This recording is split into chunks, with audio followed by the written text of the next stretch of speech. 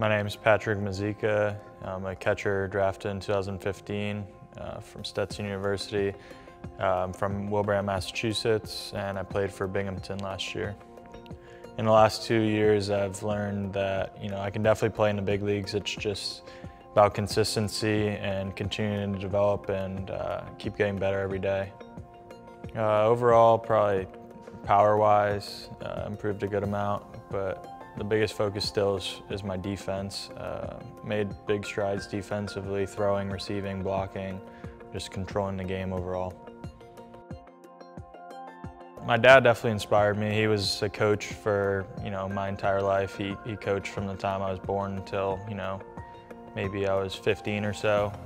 But he coached me growing up, and he was a high school coach, so I grew up around the game, and just always loved it.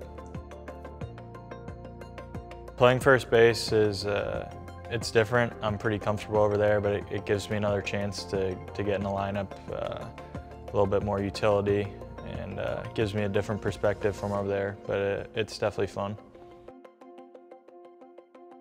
The off season's probably just going to be getting my strength back, getting my swing feeling really good, getting back in shape, and just continuing to try and develop and get the most out of myself.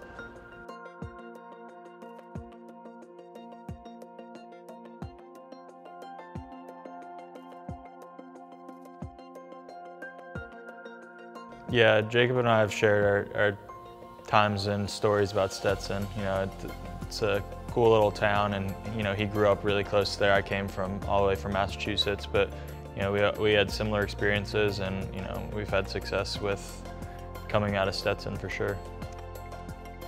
You feel like you get to this point, you're just as talented as everyone. It's just about doing it consistently. I love watching what Pete Alonso and Jeff McNeil have done.